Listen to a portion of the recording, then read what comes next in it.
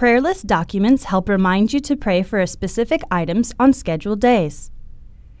To create a prayer list, click on Documents, New, and Prayer List.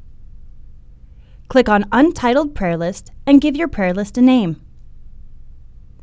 Then click next to the checkbox to begin a new prayer.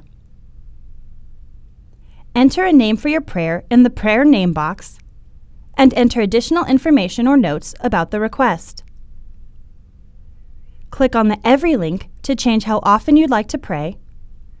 Then click on Day to change the frequency per week, month, or year. Or you can choose a starting and ending date. Choose Day of the Week options too, if applicable. To add more prayers, click the Add Prayer button. When the prayer has been answered, you can enter a comment in the Answer box to change the prayer status to Fulfilled. Unchecking the Pray for this item box will remove that prayer from your schedule. To delete a prayer list, click on the Documents menu, then right-click on the document to be deleted and choose Delete.